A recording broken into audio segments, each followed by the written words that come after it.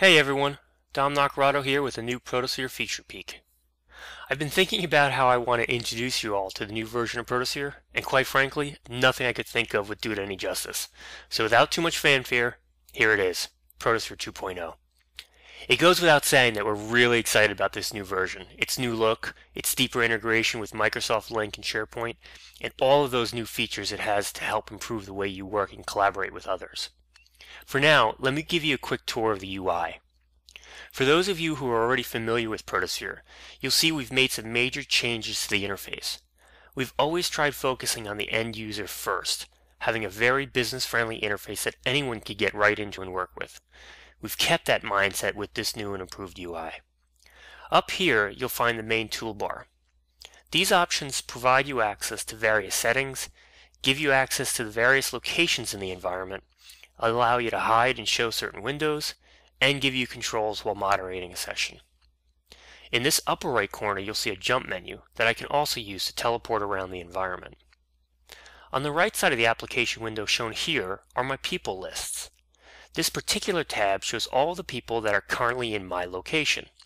This is where you can begin to see the deeper integration we've done with Microsoft Link.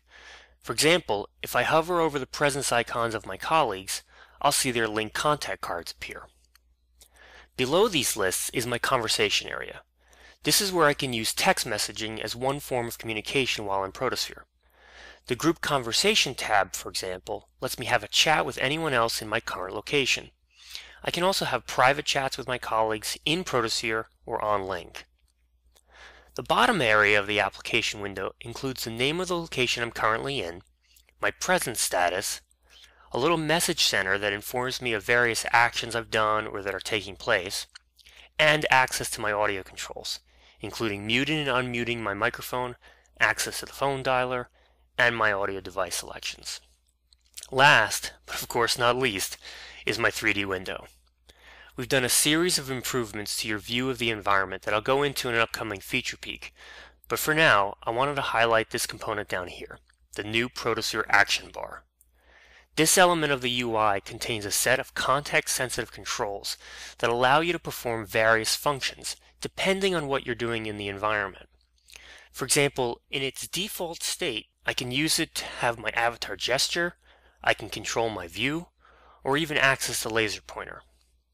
If I happen to click and zoom in on a surface, the action bar changes and gives me abilities to navigate through the content on that surface, add or remove new content, or perform other functions like share my desktop or annotate over the surface. I'm going to leave it at that for now, but please keep your eye out for more feature peek videos that I'll release over the coming weeks. I'll be recording a handful of these videos showcasing the various new features and functions and providing some insight into what ProtoSphere 2.0 can do for you. As always, take care, and I'll see you in World.